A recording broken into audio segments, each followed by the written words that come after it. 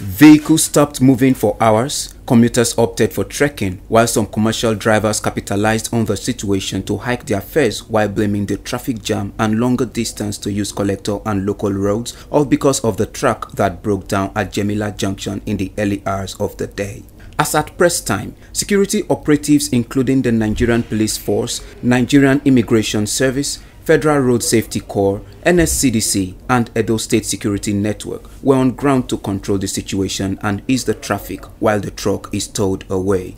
Eyewitnesses who pleaded anonymity explained that the truck with registration number Nasarawa NEG 49XA was being chased by some unknown people from the New Benin axis who caught up with him at the junction. Assuming these axis of Ramat Park have something like a bypass, all this small vehicular disruption, wouldn't have been observing it. Because look at the time spent.